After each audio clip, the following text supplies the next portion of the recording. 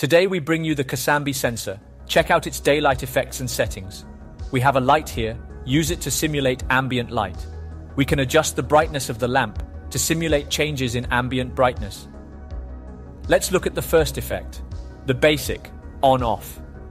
When the ambient brightness is higher than a certain value, the lights will turn off automatically. Let's increase the ambient brightness. When the ambient brightness is higher than 1200 lux, the light connected to the sensor will turn off. When the ambient brightness is lower than a certain value, the light will turn on automatically. Let's decrease the ambient brightness. When the ambient brightness is below 150 lux, the light connected to the sensor will turn on. Take another look. When the environment is bright enough, such as during daylight, the light connected to the sensor will turn off.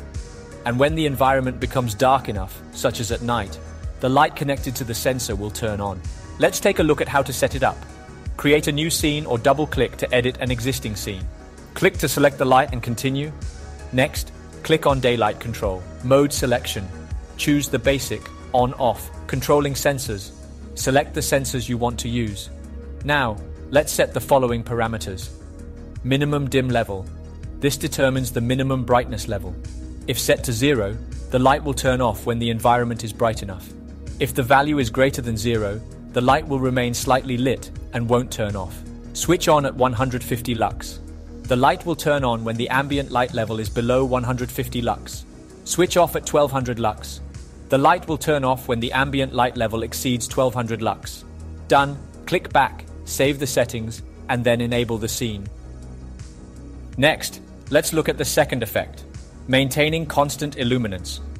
When the ambient light level decreases, the light connected to the sensor will increase its brightness to supplement the ambient light.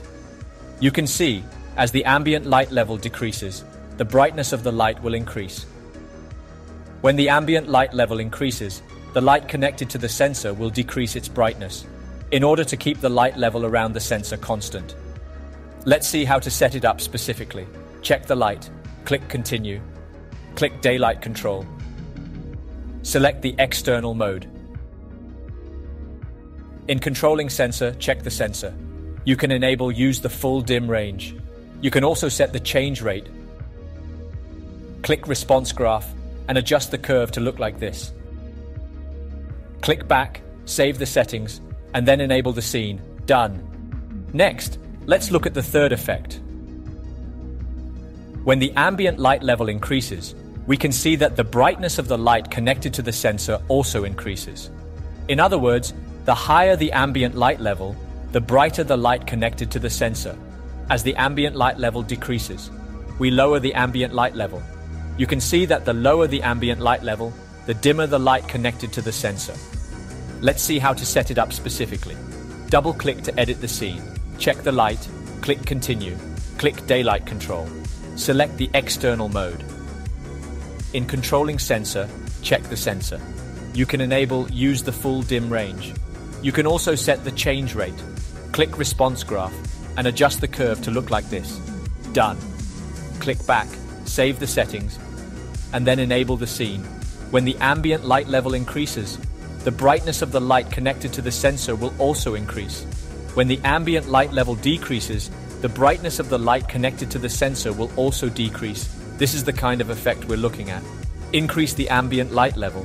The brightness of the light connected to the sensor will also increase together. That's all. Thank you. Bye.